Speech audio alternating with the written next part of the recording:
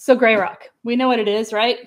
It's having no reaction to the narcissist when they are displaying the childlike behaviors of projecting, gaslighting, blame shifting, ranting, raging, silent treatment, you name it. It's deflecting by not acknowledging or reacting to it or responding to it in any way, shape, or form. It's gray rocking is keeping it boring. You're not feeding the supply back into the narcissist, the desires for supply that they have, right? Sometimes I want to defend myself. Well, whether we want to defend ourselves or not, it's not useful.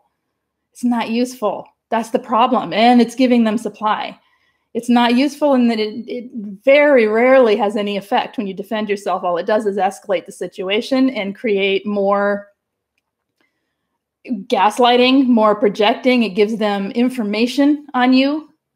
So when you're defending yourself to a narcissist and you're saying, but this is how I feel, this is what I think, don't tell me what I think. Don't tell me what I feel, you know, because they'll say, you know, like say you're having a discussion and they start projecting and they start blame shifting and they start telling you you are one way or another. You're completely disrespectful. And you don't tell me I'm disrespectful. I am one of the more respectful people. In fact, I've sat here listening to you for X amount of minutes, and I have been very respectful in listening to your side of things, and now I need you to hear mine, right? That would be a defense. All that does is shows them your game plan. It shows them your strategy. So then they can slip in and oh, you're hurting my feelings.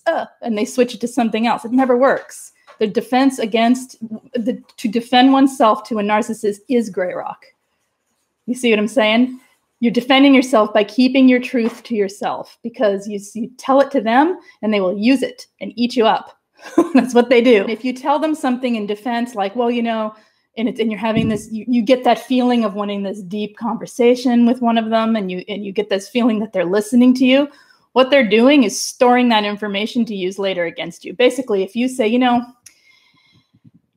I'm just feeling like you don't listen to me. Like, I appreciate right now you're listening to me, and I'm feeling like you never listened to me, and whatever, blah, blah, blah. And you go on, and that's your defense. You say, so I have to repeat myself over and over because you don't hear me. That's why I do that. Okay, so that's why I do it. And they say, oh, okay. And then maybe they drop that argument that time because for whatever reason, they don't feel like gaining more supply. Guaranteed they'll come back with, you know, you never listened to me. You never listened to me. I'm always unheard. That's it. They flip the script. They make it theirs. So they'll take it. They'll use it. The only defense is walking away. And gray rock, honestly, that is self-defense. Whatever they say to you to engage you, you disengage. You're in it. You want so badly for someone to hear you, right? You want someone to, you appreciate the fact that they notice something about you maybe, or you feel trapped. Whatever you feel something. You disengage. You catch yourself engaging, that's when you gray rock. It's not like we are robots and we can immediately turn on this gray rock system as soon as the potential for the threat comes at you. It's usually right in the middle of it that you catch yourself engaging. You pull back. You have to take a deep breath. You realize that the healthier thing for me is to not engage in this, because if I do engage, it's going to escalate and I'm going to feel terrible. I'm not going to be heard. Nothing's going to come out of this except me feeding that narcissist with supply. And you pull back anyway. It's very hard. It's a skill. So this is what it's about. Gray rocking helps you break that enmeshment. It helps you separate yourself from the manipulation because you're making a choice to disengage. This is about disengaging. It's not about punishing them. It's not about them. It's about you. Gray rock is your protection mechanism too. It's not about dissociating necessarily either, even though that can happen in order to gray rock, right? But it's about stepping out of a situation that is toxic for you. Now, here's my point with it. And this worked for me tremendously and kept me from feeling like I was going crazy and needing to defend myself and needing to vent all over and whatever. It kept me feeling in power of my own part in it, if that makes sense. is internally to make the separation by naming the behavior. Well, not out loud. You don't want to go telling the narcissist, stop projecting all over me. I mean, that doesn't going to do any good except give them a word to throw at you. You name the behavior. Okay, that person is totally projecting because that's something that they do all the time. Now they're blame shifting. They're blame shifting in order to get away with it. You can start watching the mechanism in action when you do this and someone is classically narcissistic behaviors are coming out, right? You can see the progression of the way they relate to other people when they're trapped and their ego is at stake. When they're there, all you can see at that point isn't the fact that they're being mean to you and attacking you. It's the fact that they're defending their mask. And you can watch it in play. And when I did that, I was able to separate from the words that were being said and taking them personal and realizing that anyone in the situation that I was in was going to get this. This is how this person manifests in relationship. This is how they behave. This is how, when their mask is threatened, the mask that they think that they are, the mask that they want to project out to other people to pretend that's who they are, when that's threatened in any way.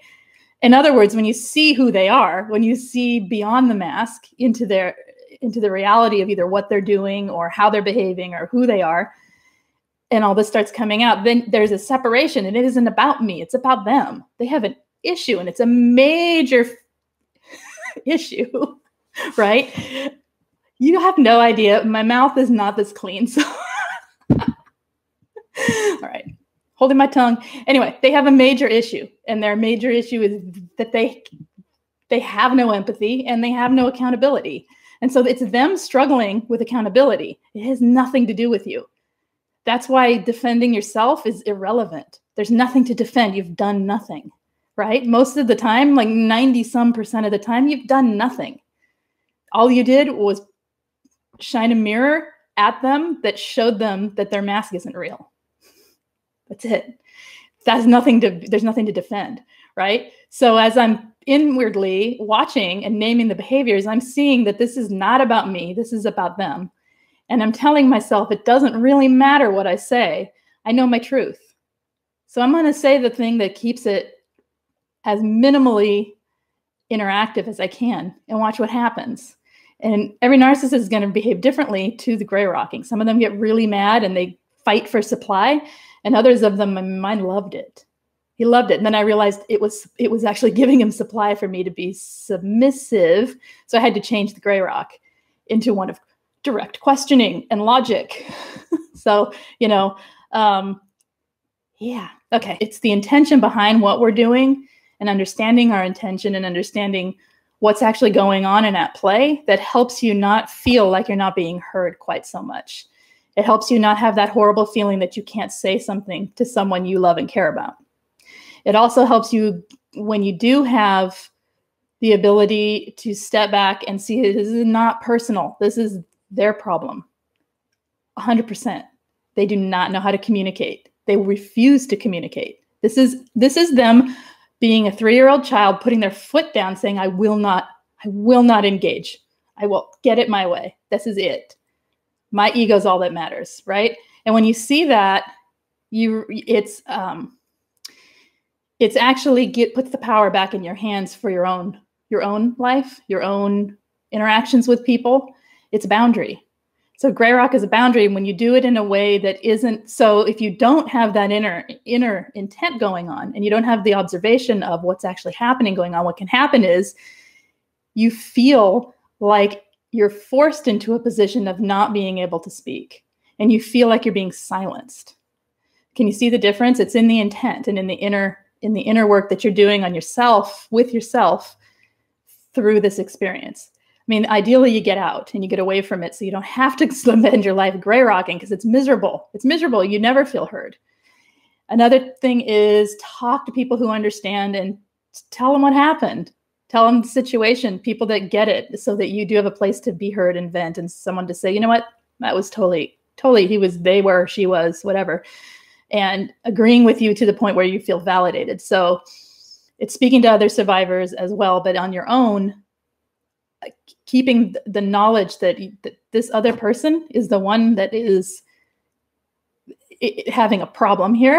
It is not personal, and naming the behaviors can actually help you. Also telling yourself, as I said, that this is my truth, and I will not share my truth with someone who's going to project, use it, steal it, and make it their own. No, I will only share my truth with people who hear me. You see, it's a boundary then, and it is no longer being silenced. It's intentionally silencing yourself to protect a truth. Does that make sense? Totally different way of thinking of gray rock maybe, but that's how I used it, and it completely changed the way I felt when I was gray rocking. It also led me to get out, all right, because it built my self-worth up.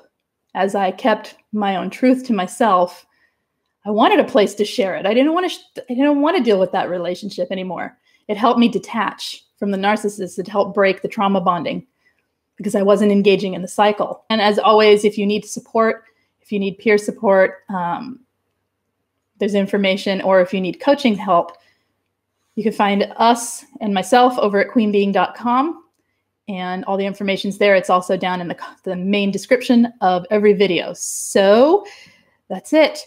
You guys take care.